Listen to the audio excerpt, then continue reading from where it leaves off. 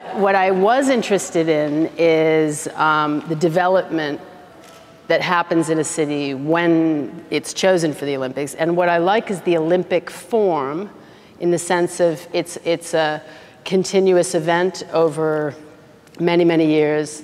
It's a sort of form of serial production. It's every 4 years or every 2 years, however way you see it. And it continually unfolds, and it sort of links every city to another city. So I see it as a parallel form to the way I'm thinking about my work. I'm not really interested in the Olympics. It's more of the structure of this hyper-capitalist event happening throughout the world, no matter what politically is happening, aside from a few moments where there have been political staged things occurring. But it's seemingly apolitical, and it sort of continues and unfolds. I see the Olympics as like a weird phantom structure that if you thought about how an artist would function, well, I'm looking to be satisfied, so I don't think I'm looking for sort of similarities so much. You know, I'm probably looking for difference more then, but of course there are these bridges that you see.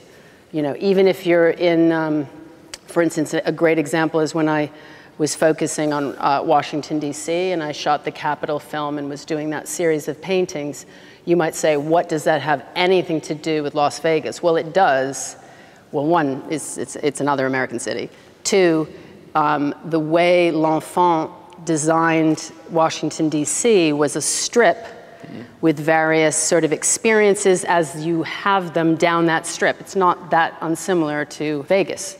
You know, but I mean, there's lots of other reasons why I was interested in Vegas in terms of distraction, in terms of the way light is used. This is something I think about with the paintings a lot, which is how light, not just color, but how light is used as a lure, how light is used to entice one's movement or one's behavior. And that's sort of how I'm trying to use color in the paintings.